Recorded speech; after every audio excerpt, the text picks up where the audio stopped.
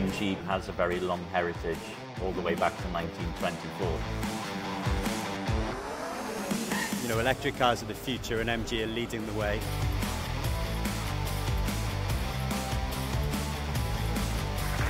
新的100年，新的起点。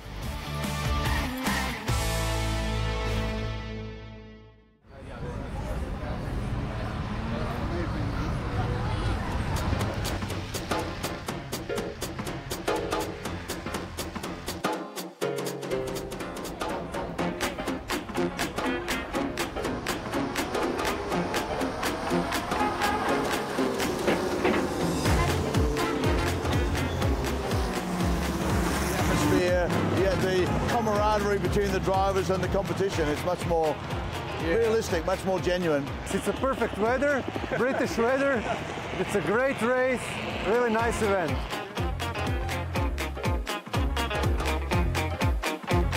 I used to own an MG Midget. Beautiful cars, really well engineered.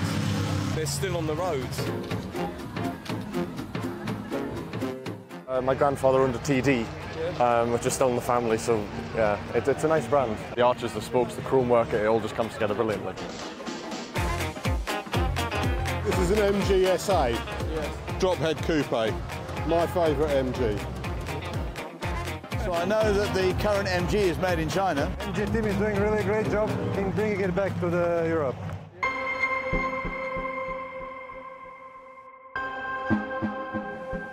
The Cyberster has to be, you know, the standout car for us. It's been a car that we've wanted to do for a long time.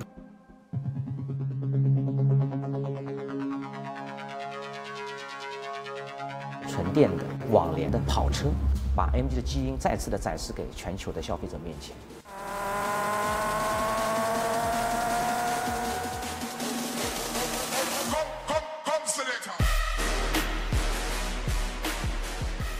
We had Ben Collins, the driver, was driving the Cyberster, and his feedback was wonderful to drive, excellent performance, all good feedbacks.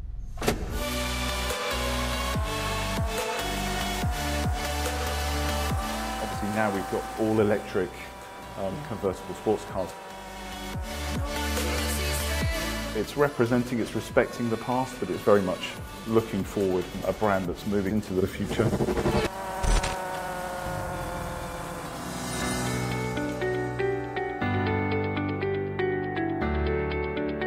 When the cover was pulled back, the crowd here gasped at how beautiful that Chinese electric car was.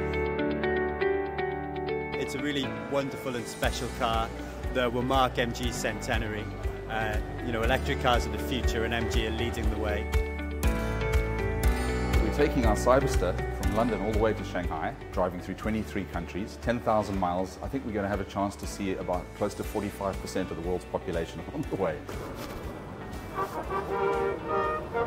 there was a bit of debate, should we be driving it from Shanghai to here because the car's made in China, it comes to London and we're driving it back. But we just thought it would be nice from the birthplace of MG to drive it to where, you know, now it's new resting home. 从它的发源地到它的新生地。 And then there's this wonderful story, this human story of the two drivers who are going to be taking it on an adventure. Goodbye London, hello Shanghai.